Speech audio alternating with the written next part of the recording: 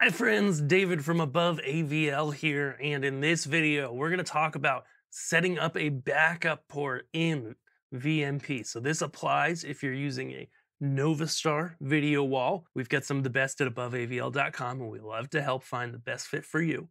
Okay, not only in quality, but also balancing cost. And then you're going to have one of the newer processors. So you're going to have a KU20 and MX series, or one of the other ones that is able to run this awesome VMP software that is just, miles ahead of the old stuff. Okay, so let's dive in.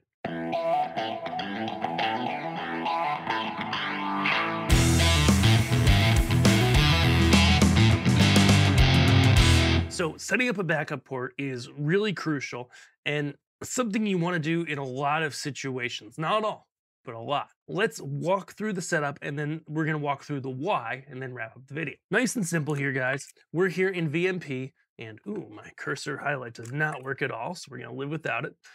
And we're going to go to layout. Okay. And so by default, oops, turn that off. By default, it shows our port. It shows how we're hooked up. 1, 2, 3, 4, 5, 6 on our small wall there. And we'll also pop it up on the screen from camera 1 because it's a little easier to see there. Whenever you have a wall, this port obviously only is 13% loaded, but especially when you're loaded up higher quantities of panels, if you get a bad cable anywhere in the midst, it's going to affect everything downstream from there. It's just going to turn off, right? Well, actually, it's going to do whatever happens with this no data signal parameter. So it's actually per panel. And so you want to have a backup. Now, setting up a backup is pretty easy, and then we'll talk about the reasons why, because I want to get to the point. Okay, so you go to ports redundancy, again, layout. Don't click on a panel. Click off the panels, ports redundancy. Now, in the case of this KU20, 1, 2, 3 gets paired with 4, 5, 6. Okay, so now we'll fast forward through me running over the wall and plugging in that port.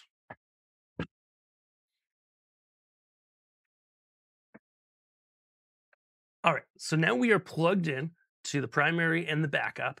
And so here is why you want to back up. As I said, you want to back up because if any of those jumper cables between those panels go bad, everything downstream will go off, okay, or hold the last signal or whatever the panel's set to. If we go to the monitor tab here, this is really key.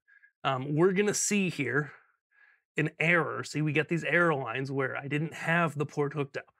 Okay, I didn't have the backup hooked up. Okay, now I'm good. I've got the recovery. It says it's plugged in. We're good to go. So if you're using a backup port, you have to check VMP up from time to time. You've got to check it, and you've got to make sure there are not errors.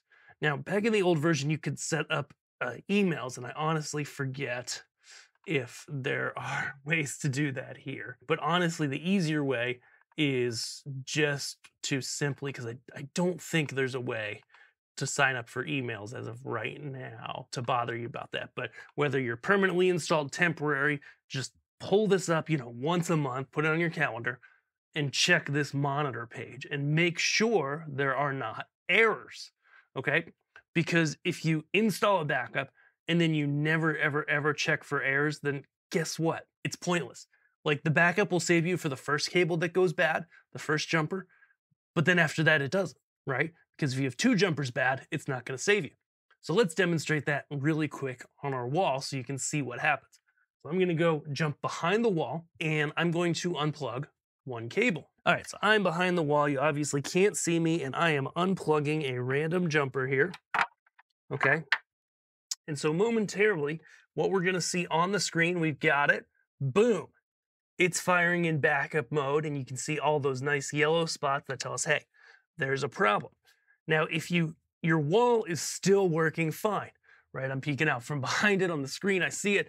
It's still working fine.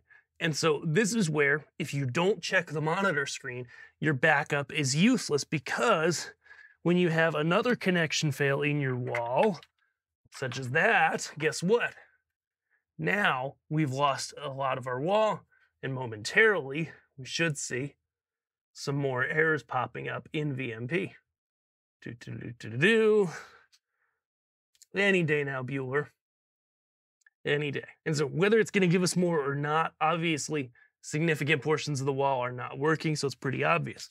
And so, if you weren't ever checking this monitor, you wouldn't know, right? If you've got one cable bad, we'll go back to that part. So back to one cable bad. Okay. Now we're in one cable bad, wall's working, but we still have errors in VMP. Okay. If you check this once a month, you're going to see, first of all, I see, okay, panel 1 is green, panel 2 is yellow. That means the jumper between panel 1 and 2, the Ethernet cable, is bad. Okay, and that's what I simulated by unplugging it. Then I change that cable out like I just did here behind the wall. And when we get back to the interface in a minute, we're going to see everything's going to turn green again. Again, it's not instantaneous because, you're checking this once a month, much less often than that.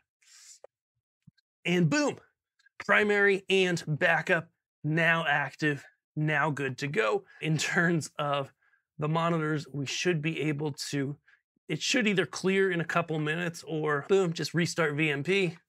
Okay, monitor's still got stuff in there, but we should be able to have everything back up, everything happy soon enough. And then, once you resolve those issues, you'll see your wall's working, everything clears out in monitor, and you should be good to go. If you're still not good to go, then, it might take a minute to clear up, but you should see all those errors clear pretty quick. So I hope this helps you if you're using a NovaStar processor, KU, or an MX series. And if you do need a new processor, a new wall, you need to upgrade, you've got questions, we are the knowledgeable folks who love to help and love to find you really good quality stuff, but still be able to hit the price points you need to have an excellent LED wall. We look across all the different brands to find what's best for you and get it in your hands. So if that sounds good, head over to aboveavl.com, fill out our LED wall calculator. It's awesome. We'll pop it here on the screen quick. It's going to spit out some results to you of an LED wall that will be perfect for your space. And yes, you can even ask us for help installing it. We love to help you, and we love to see you over at Above AVL for all your audio, video, and lighting needs. Thanks so much for watching. We'll see you there. Thanks.